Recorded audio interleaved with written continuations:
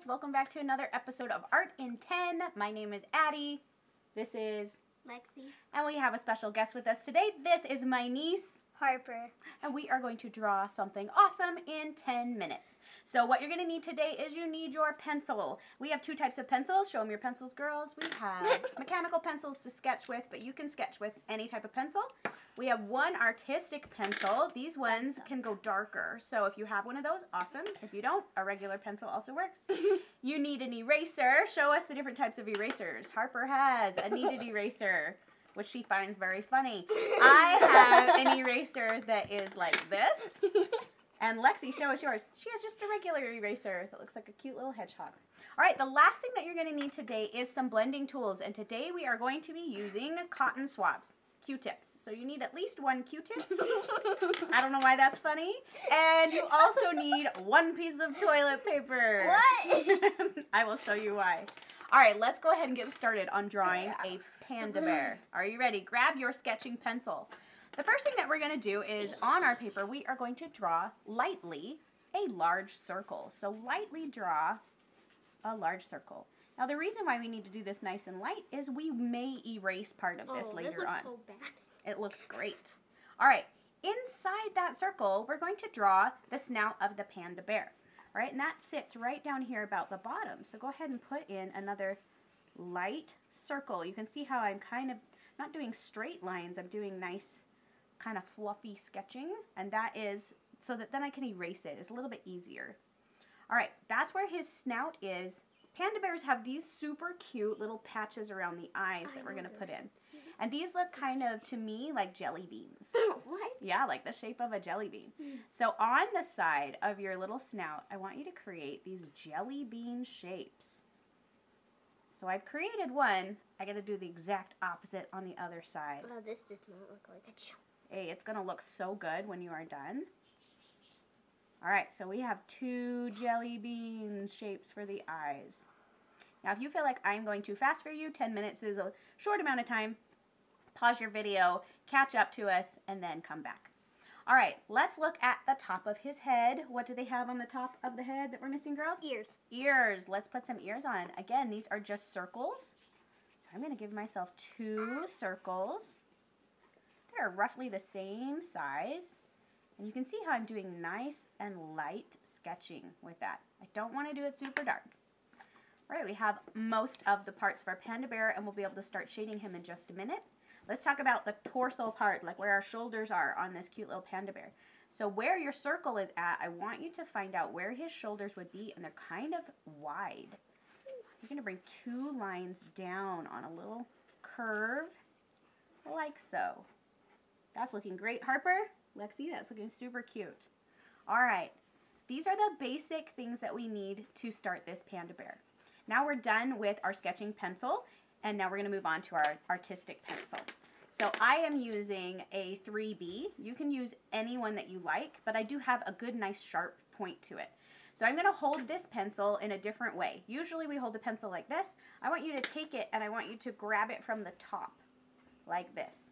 And you kind of come back a little bit farther on the pencil. What this is going to do is make it so that you can cover a larger area quicker, and it also makes it so that you can have more control over what you are doing with this pencil. All right, so in this grip, I'm going to come down and fill in this part, his two little eyes, his body, and his ears. They have this awesome black color. All right, and to do this, I'm going to do a scrumble motion, and scrumbling is just circles. I'm drawing on the side of my pencil, and I'm scrumbling my cute little area here for his eyes. It almost looks like a crayon. It's a little bit different look than what we would use. So Harper, hold your pencil this way. Grab it from the top. There we go. And That's weird. I know, it feels weird. It's just a weird grip. And if it feels super weird to you and you hate it, go ahead and do it the other way. That's totally fine.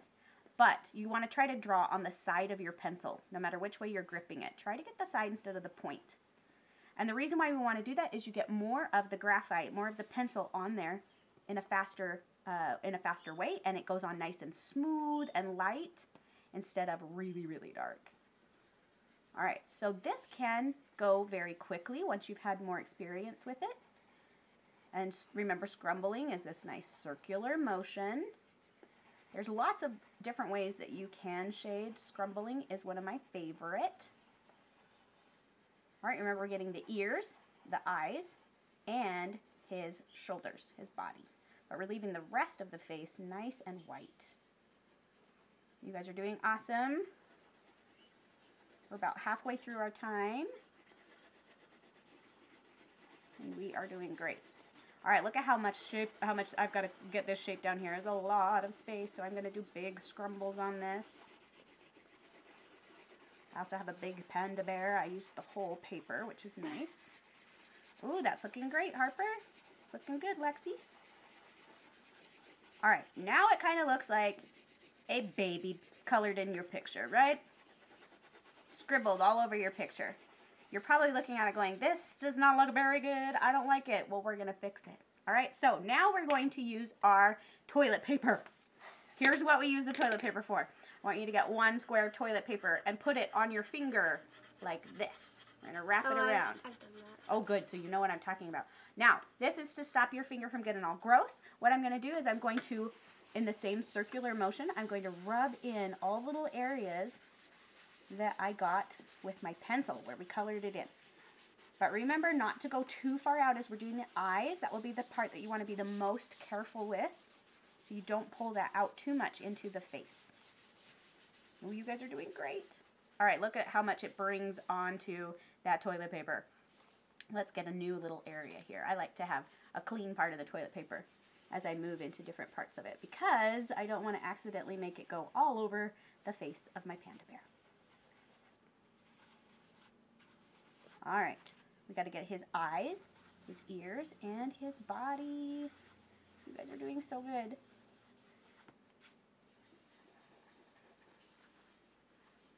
Mom, can I use this? Absolutely.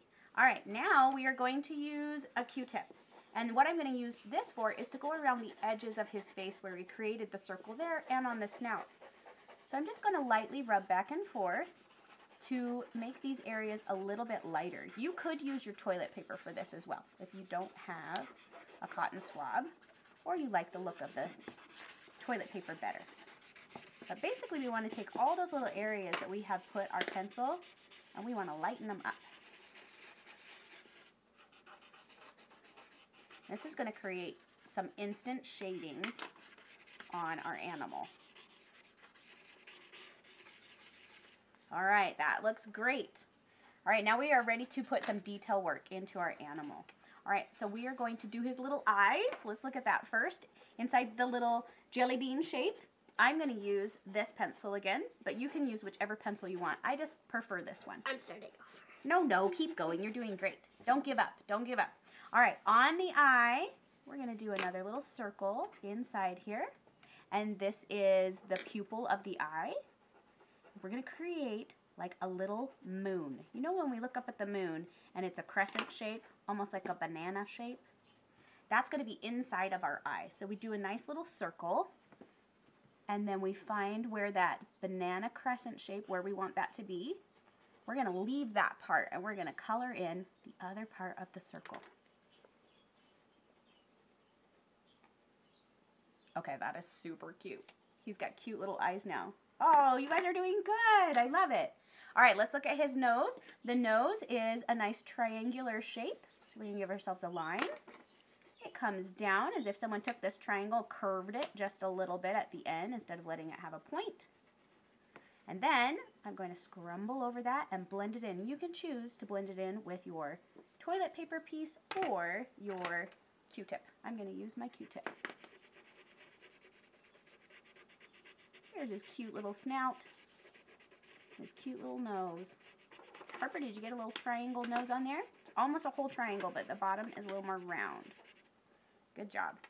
Now, the last thing that you could do is you could go through and put in a whole bunch of little teeny hairs with your pencil if you want to go around his cute little shape here.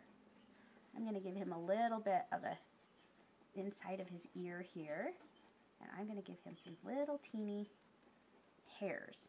And I like my hairs not to be perfect. I like them to be kind of crazy, like if you look at grass and weeds, or maybe your own hair. Sometimes Lexi wakes up and has the craziest hair. It's not all perfectly straight.